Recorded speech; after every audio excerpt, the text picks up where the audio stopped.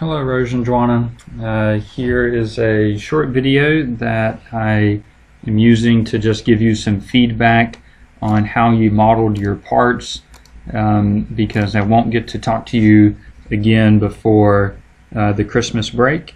And just remember, after the Christmas break, you need to have modeled your new parts, done your redesign, and emailed your parts, an assembly file and Cura file to me. And so I'm just wanting to give you some feedback on how you modeled these parts so that you don't make the same mistakes as you did on the first one. Okay.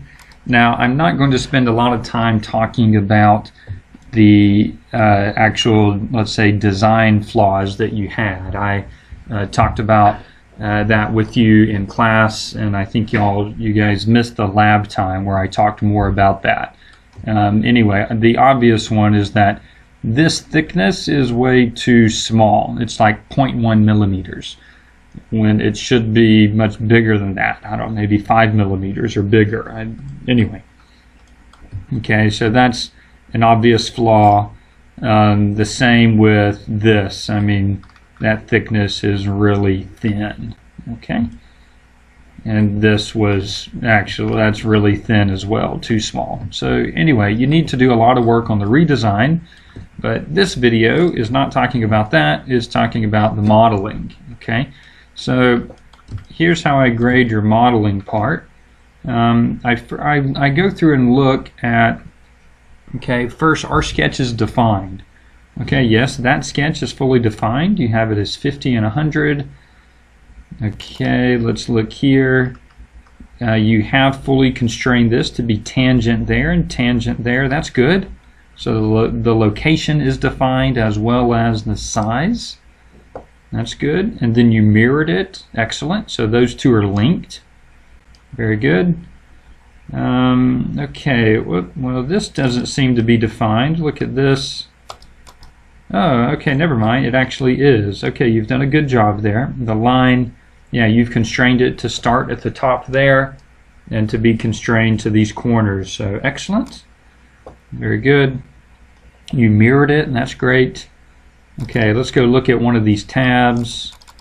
Okay, well, you've got the width defined, but not this.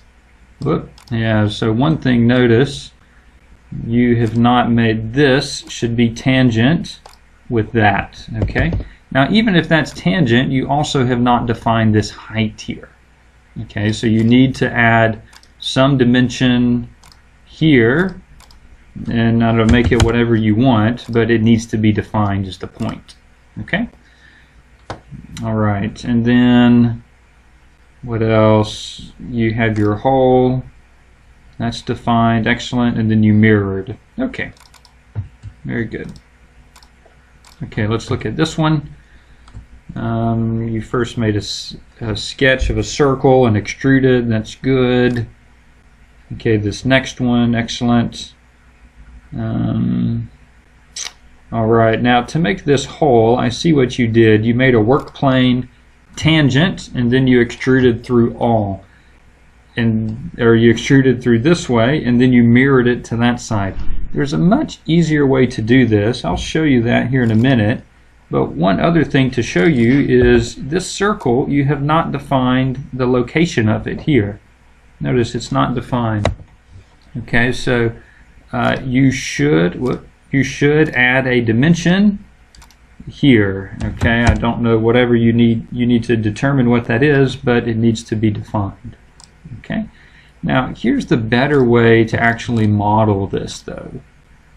Okay, well, you have a plane that goes through the middle of this already. Okay, so let's take that plane, and now I'm going to add a construction line here. And now I can make a circle on that construction line. You can define a dimension and distance, okay? But the point is, now you see where that is, that's in the middle. And I'm going to extrude both ways, go through all, and do it as a cut. So in that way, you don't even have to mirror, okay? So that would be a better way to do that. So the same thing here, when you made this, you made that plane and then extruded from that plane. When the better thing to do, instead of doing that, you could have deleted all of that and actually made a sketch on this plane here that goes through the middle.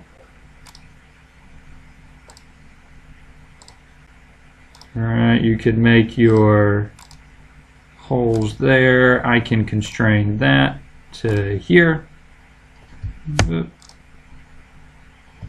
Sorry, let me undo that. I was trying to constrain the midpoint of that to this point. Okay, that's better.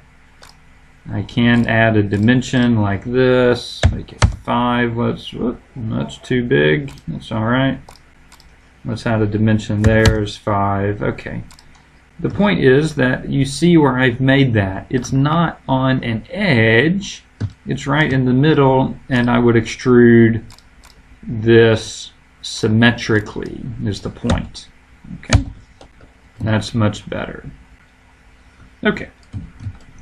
So other than that, y'all did a pretty decent job on your modeling. Now make sure you make your design changes as needed, and hopefully your second design iteration will work this time. Okay, so spend some time over Christmas break. Enjoy your Christmas break as well. So hopefully that video helps.